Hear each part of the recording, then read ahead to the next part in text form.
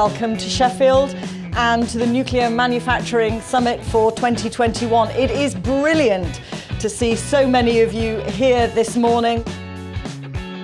But it's not intended to be a normal event.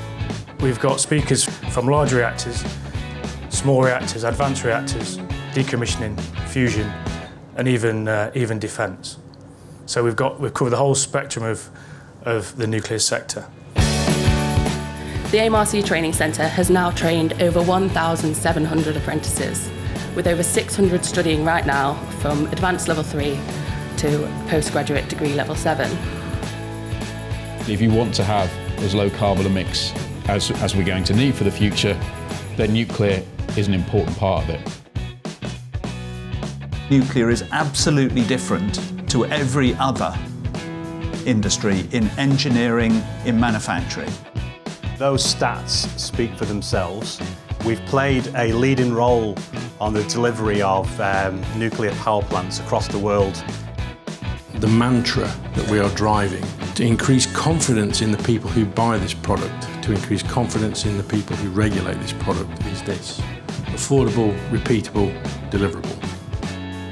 The philosophy for your battery is actually quite different. That extreme resilience of the fuel allows us to think about things in a very, very different way. How can we make advanced technology, and in particular molten salt, really drive down the cost of nuclear? So that's one of our driving ambitions. It will be a collaboration. You know, there's no one organisation that can actually develop and solve all of the problems themselves. In some ways, the real challenge we've got to deliver here is to bring together the existing fusion knowledge of UKAA with the existing delivery knowledge of industry. That's the guts of this thing. The moment has come for you to grill many of our speakers from this morning.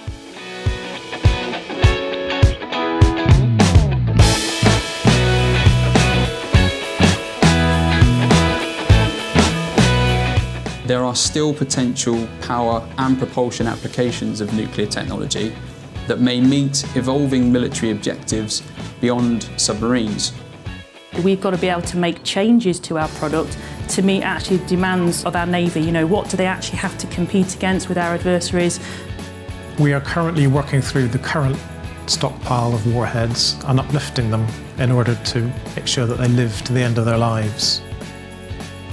Some things that have been weaved through some of the other presentations about capacity and capability, because it seems to me that as a nuclear industry, in all its shapes and hues, we're all potentially going to be fighting amongst ourselves for the capacity in the supply chain. I think if you look at the World Nuclear Association's latest numbers, 440 operational power plants, 180 are now shut down. I am pleased now to welcome all of our speakers back to the stage, please, for a panel which Andy Storer will chair.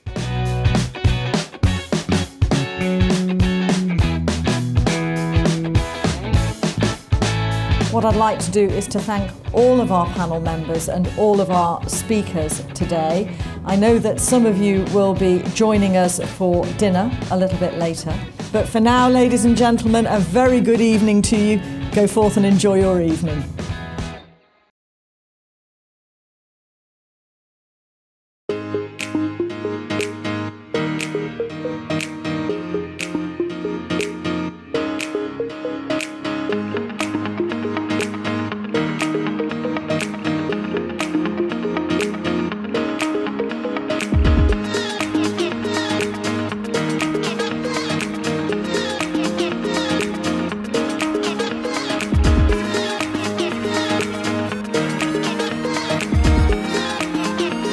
Today, we move from talking about those opportunities and the developments that are happening across our waterfront, whether it's power generation, defence or decommissioning, into some of the interventions that need to be made to get action moving. Scientists around the world are clear that the world climate objectives will not and cannot be met if nuclear technologies are excluded. And I think when we should be thinking about the future of the UK and levelling up, one of the key ingredients we should be considering is the strength that research universities give. What I would emphasise is, to be successful, you will need all stakeholders to work together. As Ali from Siemens said last night in his after-dinner speech, leave the stripes at the door, be open and honest in your cooperation, and that will enable optimum solutions to the problems that you're facing as an industry. So our main focus at the moment is on identifying the numbers and types of skills that we need in the sector. We've got better at that in terms of the large-scale nuclear.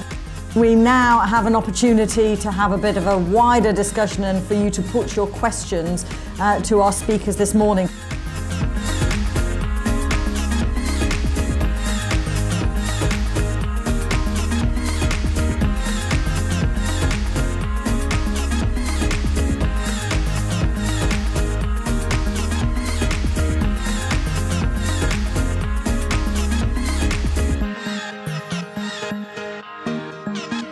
Already, nuclear makes up a significant portion of supply. Last year, nuclear provided over 16% of the country's electricity supply. As we've said earlier, and through the last couple of days I imagine, the nuclear sector deal needs to evolve, which has required a rebaselining of the sector deal to better align it with policy and net zero legislation. Just about a quarter of the businesses that we work with are purely nuclear or work within the nuclear sector. There's not really that many businesses around that just work in the nuclear sector. We can't be myopic. We can't be short-sighted in what we're doing. So we need a research, development and innovative environment to take us forward, to be resilient and sustainable. It's really important that we keep up some momentum, and so this is a great opportunity to be here, talk with all of you about really some of the opportunities that are coming up and how we can keep that going. Lots and lots of opportunities really to exploit, I suppose, and gather together and really drive that advanced manufacturing piece forward for the future nuclear programme. Ask for names and others within the company and invite them to visit you. Make it easy for them to remember your business. Thank you for attending. Hope you enjoyed it. If you have got any feedback, let us know. Thank you to every one of you for coming, and to those of you who couldn't get in, for tuning in. Thanks very much, folks. Safe journeys home.